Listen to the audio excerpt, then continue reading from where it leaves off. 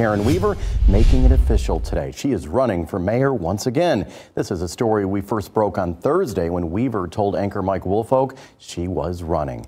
Former Mayor Weaver made the announcement this afternoon at Vernon Chapel A.M.E Church. She was surrounded by supporters from throughout the community.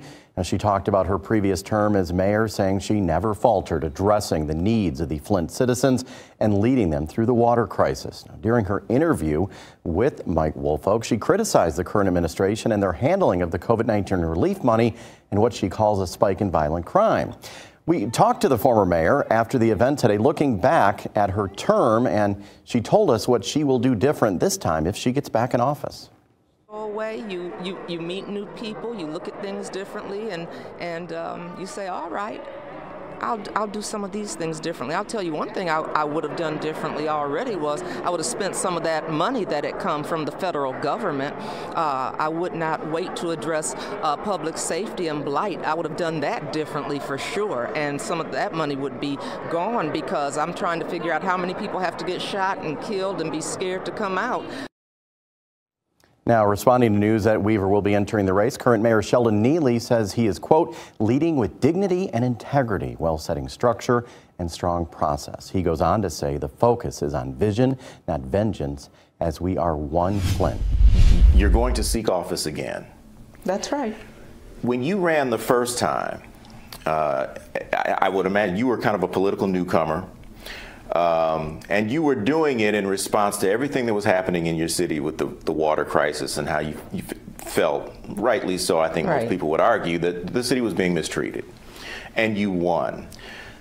This time around, why do you want to come back? When I ran the first time, it was I wanted to run to make a difference. That, you know, we needed somebody to speak up and speak out on behalf of what was happening in Flint, which was the water crisis. And when I look now, I believe the same thing. You know, I'm running to make a difference, but I also believe that and know we need a voice and we need some leadership. And the things that I see, I don't like. Now, when you say there are things that you see now that you don't like and that others don't like, what are some of those things? Well, we can start with crime. We can start with crime. You know, we want to feel safe. People want to feel safe. People deserve to feel safe in their city, in their neighborhoods. And that was one of the things we had been working on and addressing crime, and crime was going down. The FBI crime report for 2019, Weaver's last year in office, backs up her claim, showing violent crime was down 26%, property crime down 23% compared to the previous year. This past year, under the current administration, city statistics show both categories also down compared to 2020, but there were a record 59 homicides. And so that's a huge concern, and it's a priority. You can look at blight.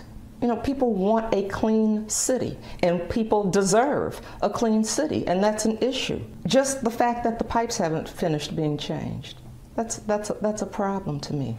Weaver launched the Fast Start Pipe Replacement Initiative in February 2016 to replace all lead water lines going into Flint homes.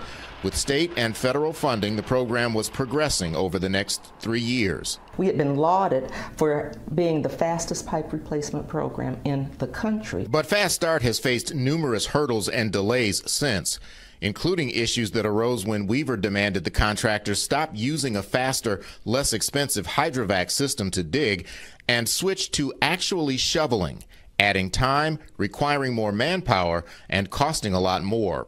Still, the former mayor says the project was ahead of schedule. So you would think that it would be done by now. Mike's conversation with the mayor also covers what she feels went wrong in her first re-election campaign, the all-important but often tense relationship between the mayor's office and city council, and whether she will make immediate personnel changes in key departments should she win. City Council again pushed back a resolution to give $60,000 to the North Flint Food Market. Now, this has caused quite a bit of arguments in the past. Now, originally the conflict was whether or not the resolution would hold any weight since it didn't follow the normal process according to mayor and the city charter. Now, Monday night, things got so heated on this topic. City Council President Eric Mays had 2 elected members of council removed from that meeting. Another issue is Mayor Neeley says council does not have the power to make this resolution involving city finances and money. However, May says that isn't true. He stated in the city charter 3-301, the charter reads in part, an ordinance with state law and this charter ordinances shall be enacted to provide a permanent rule for the conduct of government, end quote.